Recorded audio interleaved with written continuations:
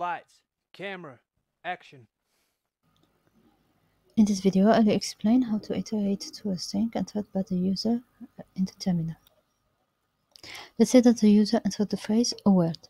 This phrase will be saved in an array. The size of the array will not correspond to the actual number of characters.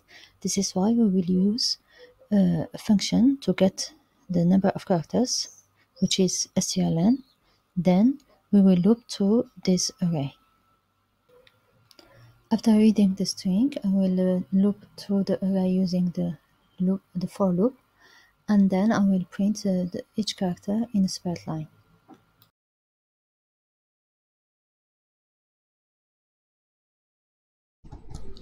In this video, I'll explain how to iterate to a string. Let's say that we have a string and we ask the reader to give the value of the string.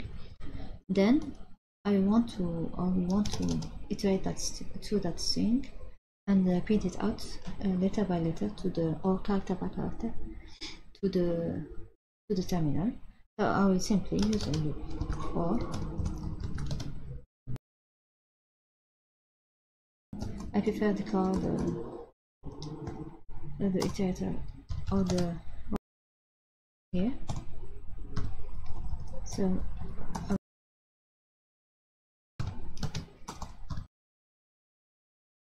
then the number of character of my string. So to get this number, I will use the strlen function, and then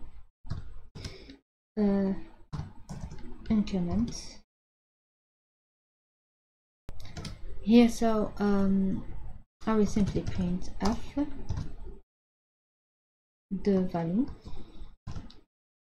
as since I want to print a character, I will use the format string, which is %c, and I will add \n to have each character printed in a single line. Then the value of that character, which is s, or the value of s at index. I can print it here, or I can use this, this one. Give a string value, test the string, the entered value equal test the string, and here are the character of my string. To enhance the printing, I will use the loop variable to indicate the index of each character. I will also use some delimiters to enhance the printing of these characters. Now I can enhance the iteration to my string by, for example, saying that here I'm going to iterate to a string and specify the string.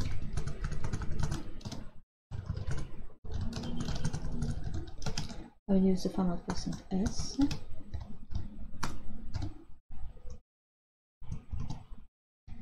And here I can say that this value represents s at position. If y is an integer, I will use the %t format and add the corresponding value in the printf function.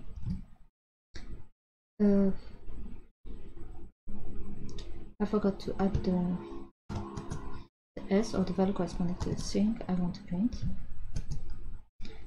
This is a string. Iterate to a string. This is a string. So I can add the double quotes here to specify to delimit this is a string from the message. I can also add quotes here to specify the characters. For example, the character position 4 is not clear. So to add the double quotes, I will have to use the backslash here too. Here I will use simply the quote without any other automatic character. Test or test string. Iterate to test string.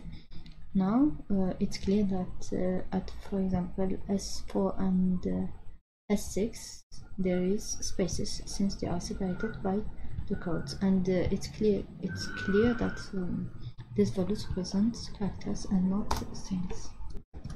Next week, I will talk about some file operations.